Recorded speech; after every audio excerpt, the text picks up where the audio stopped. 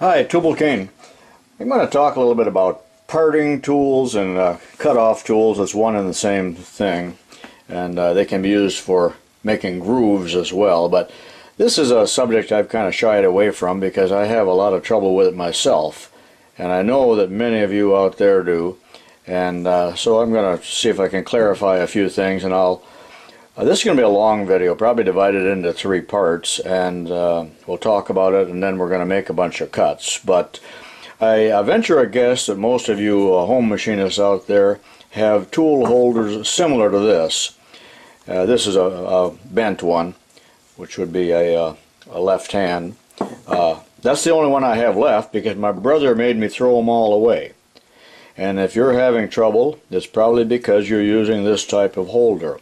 I will use that on my Atlas lathe, but I hate these. They are probably the best they could do around the turn of the century, but it's really old technology. And I wanted to say that the men were sniffing cocaine when they designed those, but I think that's before they had drugs.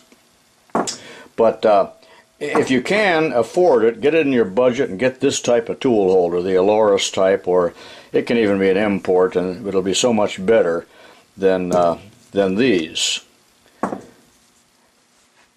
Here's 3 of the most important things that you need to know about cutoff tools. Is you need rigidity, and number 2 you need rigidity, and number 3 you need rigidity. Really important. Now you need rigidity in your tool holder and the way the tool is held in that holder, and the tool must be held choked up as short as possible with a minimum amount sticking out. You need rigidity in the way you hold your work. That is, the work must be or the cut must take place right near the chuck, or where the work is held. Of course, we can't do any of this between centers. We're talking here about work that's held in the chuck.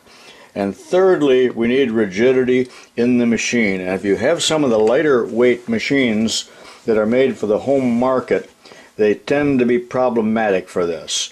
They might even be underpowered.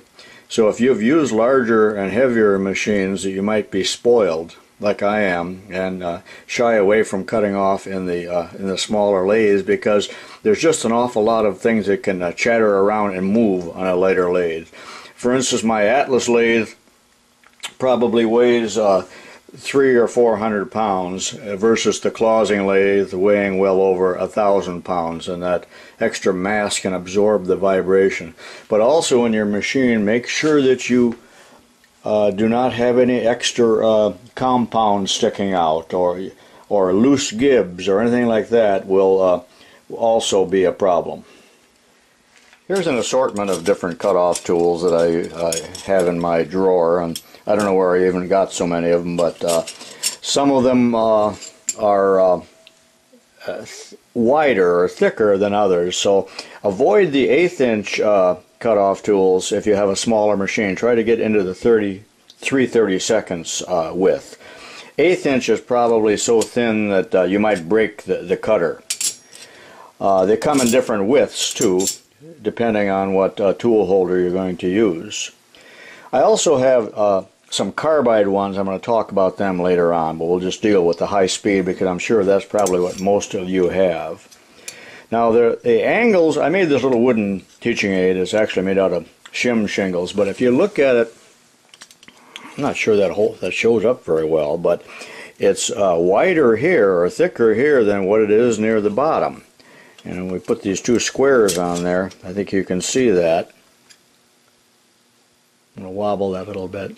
So we got that clearance, and there are some people that also like to grind them here and give themselves a little more clearance. I don't know if that's going to show up, but removing that amount. Now I'm going to post someplace on this video a website where the original Atlas lathe tool holder and blades are shown. It was the actual instructions that were packed with it, so that might be interesting for some of you that have that style of tool holder. Some of these tools, this is Empire. I don't know if if that's going to show up, but this is all clearance down here. That's kind of a nice kind. I'm going to use one of those. Now when you grind the ends of them, looking at it from right here, or on the wooden one, you need this angle here. That's all you need to grind. You don't need to grind the top, so just hold that up against your grinding wheel. That one might have a little extra clearance on it, but it still will work. I don't believe that that's that critical, especially if you're not going to make an awful lot of cuts.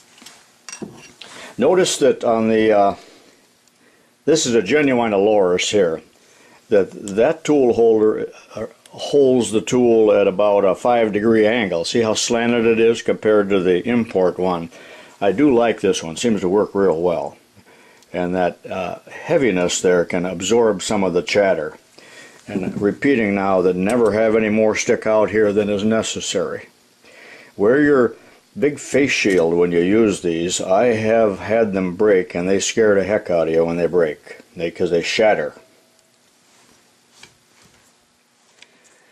When you grind the end of your cutoff tool, normally we're going to grind it perfectly straight across, as opposed to this one at an angle. But when you grind it straight across, quite often the piece will come off of the lathe, the waste stock here, and this tit will be left on this piece. And if that's a piece of waste stock, you could care less, because you're going to throw it away. But I've worked on turret lathes where we're making tens of thousands of pieces, and each one then is cut off. And we always ground the tools like this, at a little bit of an angle, so that as you're feeding in there, it completes the cut on this piece, which wouldn't be waste stock, it would be a usable piece.